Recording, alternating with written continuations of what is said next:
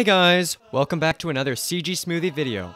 In late March of 2021, I was inspired by watching some videos by the great YouTube channel Mix and Jam. They're known for making detailed videos on remaking game mechanics from popular games. I thought it'd be cool if I did that, so I chose the most pop culture heavy game that I could think of other than Minecraft, because that's been done to death. And that, of course, was the Mii Maker. In proper old Mix and Jam fashion, I used a Mixamo Y-bot for the Mii body, with some simplifying to the face to make it easier to put the features I wanted on, as well as simplified the body so it would work for both male and female Miis, or as I called them, Smoothies. To contribute to the smoothie aesthetic, I replaced the hands of the Mixamo asset with spheres. The first feature I incorporated to the Smoothie Maker was the ability to turn the smoothie around. It just uses some really simple code, which I'll show you right now in case you want to make this yourself.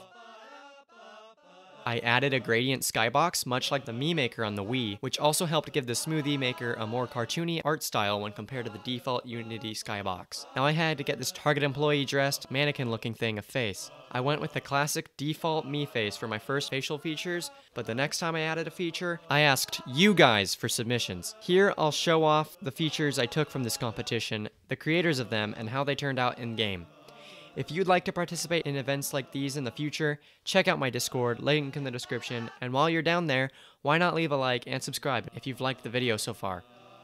It goes a long way to get this video out to others and help this community grow.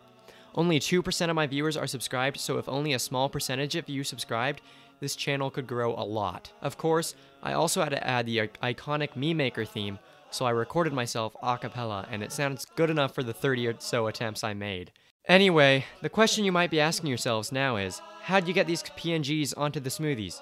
Well, I used a technique I've never used before, scriptable objects. Essentially, each feature is an object with data fields for a texture for the material, and if a mesh was involved, like for the noses and hair, a mesh for the mesh renderer. Getting these models for the noses was extremely troublesome, as I had to model it and fix it to the sprite around it, as well as rig it to the armature in my blend file. I may also make a tutorial on how to export rigged models and their animations to Unity in the near future because of these problems. Anyway, I attached those scriptable objects to a face script that can swap them out on the game objects on the smoothie. Now you might be asking yourself, but how'd you make it so the face parts can move around and change scale and stuff? You guys sure do ask a lot of questions today. To answer that, I had some trouble thinking about how to do this myself. Ideally, I wanted to do it in code, but because of the way the armature worked, I couldn't change the transform's positions in code. That's when I found the Blend Shapes feature on the skinned mesh renderers. Now, if you do any Blender, you'll most likely know about shape keys, which allow you to change parts of the mesh non-destructively, or without changing the mesh altogether. This was how I was able to make the facial features move around, change scale, and rotate. Now that I had figured all that out, the main difficulty of finishing this project was making more features and having good UI to show the player what they were doing.